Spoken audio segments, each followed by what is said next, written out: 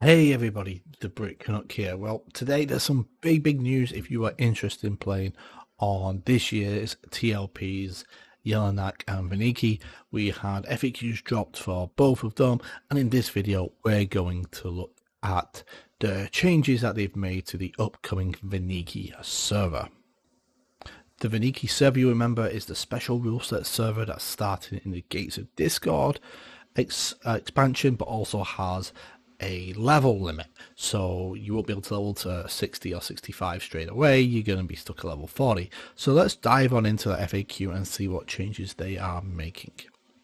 Alright, so here we go on the Vaniki server FAQ, and if you look, I think that's art form, I think that's Gates of Discord. It looks like little spine do some Gates of Discord. I can't remember what, given the era of the other images, really got to look linear. I think that's Gates of Discord. I think that's a nice little touch.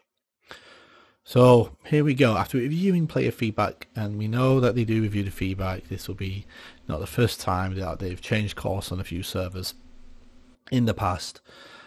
They've concluded that Vaniki may benefit from having a longer duration in each expansion.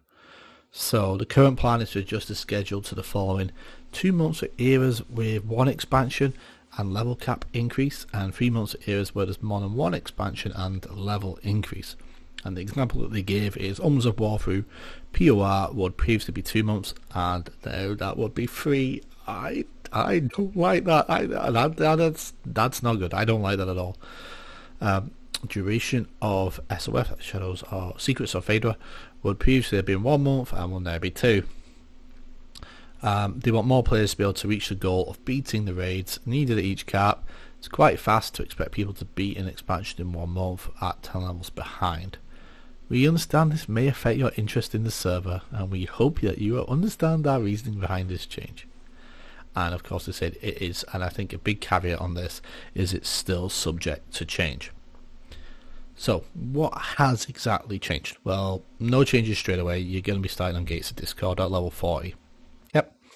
Level 50 comes 4 weeks later, level 55 comes 2 weeks later, and then 4 weeks after that you get all the expansions up to Prophecy of Ro. Some good ones in there, and then you're stuck on Prophecy of Ro, and you're stuck there for 12 weeks. That is going to kill the server. I've always said I thought this might be better as an event server. I cannot see a population really lasting in any great numbers beyond that. These people are going to play on this server now are going to be dipping out. They're going to do it, and then they're going to dip out, go somewhere else. When the next unlock comes, they'll come back for a couple of weeks and dip out again. I have trouble with that. I don't think that's a good decision. I think that, yeah, they want more people to see it and do it, but 12 weeks at Prophecy of Ro.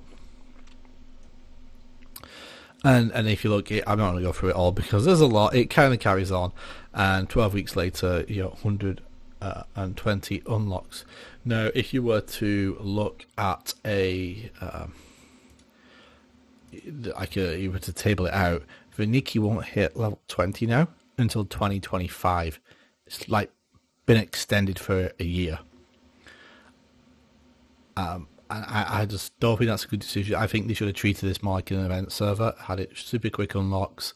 Let's go, let's have fun, and burn through this content. I'm a bit worried for this server now, beyond like those people that really want these rewards. So now we do know what rewards are coming, and I'm going to quickly go through those. So in Gates of Discord, the goal is to beat Kha'Zix Fool. Now, caveat to that Kha'Zix Fool is not original EQ Kha'Zix Fool, that's the Velious revamp of Kha'Zix Fool. So it's even harder at level 40. And that's an item that grants low level stat food at a click. And it's unlimited charges. Okay, stat food, great, nice. Don't know what stat food it is, so how good it is, we don't know. Level 50, when level 50 unlocks, so that's after the initial 4 weeks, the goal is to kill Yelinak, and you get a teleport to Western Waste. Scars of Velious version. And that's kind of nice. But it's kind of nice if you are going to play on another TLP. It's useless on this one. But if you're going to come back to play on next year's TLP, and especially if you're going to be in a Batform guild, That's a very useful item. It's also useful if you're just super lazy and don't like running through Cobalt Scar or picking through it and things like that. You can just teleport straight into Western Waste. I kind of like that. That to me is probably, I've been through the whole list, that probably is my most useful item if you're going to play on a later TLP. So level 55 goes to kill the Crag Beast Queen, and you're going to get raid currency based off that. So you get to choose a batch of currency from all raid currencies in the game at that time of the server launch, which at that point won't be many, and you get based on 2.5 times the price of a breastplate item. So you'll be able to go and be able to claim a bunch of armor and stuff straight away, and weapons. So that's useful. Now the next one, the level 60 goal. This is where I think there's a bit of an oof, to be honest, is the Rift Seekers King or Queen. If memory serves, they don't have an AOC. There's no agent of change for those. So yeah, that's open world. That could be a problem. I think they're going to have to look at adding in an agent of change for Rift Seekers, because otherwise that is going to get permacamped. One guild could just block that reward from everyone, and the reward is a cool illusion of Vaniki. And I think at this point, I just can't see the population really continuing. But Serpent Spine, Ashen Gate, another stat drink item, great. Secrets, Meldrath's Mansion, kill Meldrath, and you get a teleport. Okay, useful. More raid currency, illusions. I like the illusions. That's pretty cool. Veil of Alaris, Purity Augment. Okay, another teleport. More raid currency. The level 100 one I think is the cool one. The gnome work. I like that kind of idea, and that I think will be worthwhile if you just like illusion. It doesn't benefit you in any way. You just look cool. An item that grants a shadow step eye click. Useful. Additionally, simply for playing on level 60, simply for playing on Vaniki to level 60, you'll be granted 4 weapon ornaments and an additional weapon ornament for each level cap after that. And there's the weapon designs that they've made, kind of like a rustic, like they kind of look Kunaki, if anything, like jungle, tribal kind of effect going on there. I don't know what the tie-in to Vaniki is with that. Maybe they're just some don't know if these have been designed specifically for this reward, or they just had these designs lying around, and since it's 64-bit they can include them. But I mean, they look alright. If ornaments are your thing and you like to look a bit unique, these will certainly be unique. You're going to get 1, you get 4, so you'll be able to go in and you'll be able to pick which 4 you want, and then each level cap you pick another 4. That's pretty cool. So can you claim on your main character? Yeah, rewards are granted as a claim that you may claim on any one character on the same account, and to be available on other servers and expansion locked in the case of the progression servers. Now, what does that mean, expansion lock? That means you can't, next year's server, whatever, you can't use your stat food click until Gates of Discord. Does that also mean you can't use your Western Waste click until Gates of Discord? No, otherwise it'd be useless. You must be able to use that in Scars of Velius, but I probably should confirm that. And then I'm presuming these will just be available straight away. Yeah, they're not going to lock the illusions behind an expansion. Surely that would make it completely pointless, especially for that gnome work one, which I imagine is the only cool one for me. Now, a few other things. The experience rate is going to be the same, so it's going to be starting at gates, so you get the accelerated Gates of Discord expansion. So that's good. Level requirements for gear, they are basically, they will function as a recommended level, so that means the stats might not be quite as good. If an item is both required and recommended, it will use the highest as a recommended. The required level to activate spells and items will be 10 levels lower than on a standard rule set. So that's a pretty nice item. That means that you're going to be able to get items that say level locked at level 60. You will be able to get them at a lower level. That's good. I kind of like that. how are zone requirements being handled? So that's like zones that have, say, a minimum of level 46, like the plains. They will be reduced by 10 levels. So the plains you'll be able to access at 36, as an example. Will mitigation and the mighty be there? Yep, of course, because it's a progression server, you will see that. Will spells be able to land on anything if we're 10 levels behind? They're making changes there. That is a problem. Well, let's cover the next one first. Stuns, Mez, Charm, will they also be affected? And the level cap is being increased by 10 levels. So that means like a level 40 Mez spell will land on a level 50, or it'll be increased. It'll be like 10 levels. Otherwise, you'll never be able to charm anything at that level. So charm could be important. The problem with casters on this server is you're going to be so much weaker than the melee.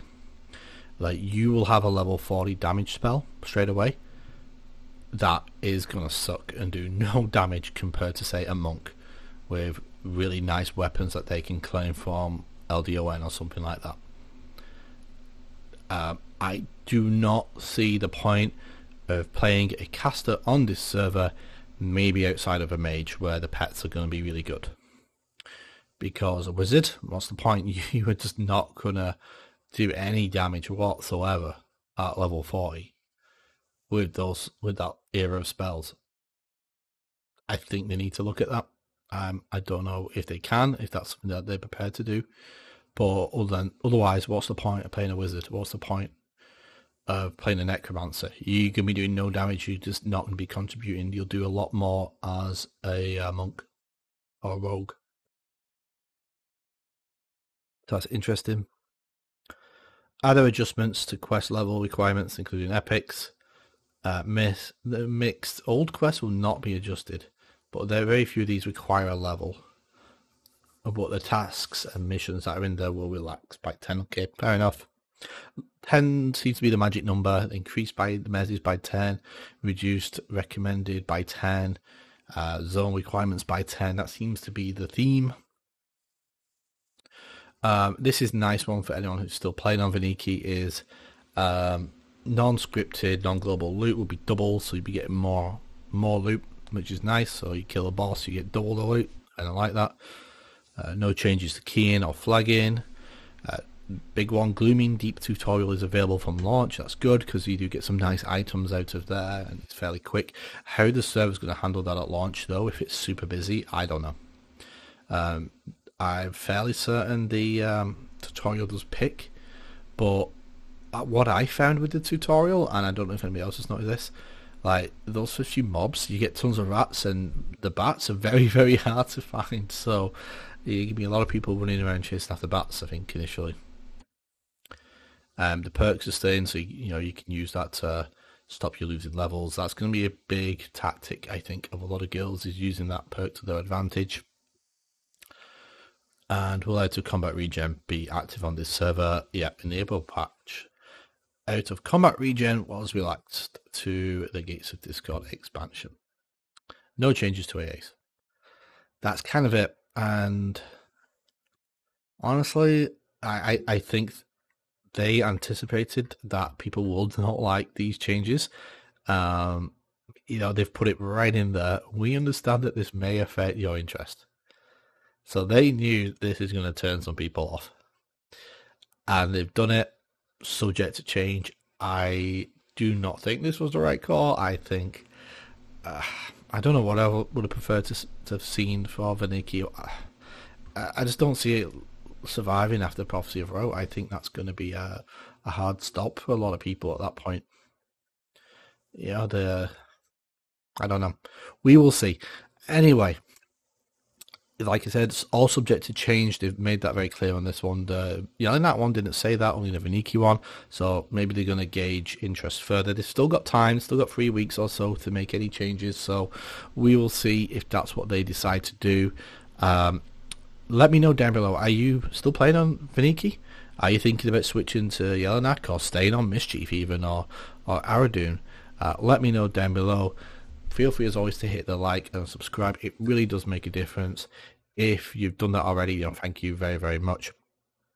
Other than that, new videos are coming as we speed towards the launch of these servers, so keep an eye out for those.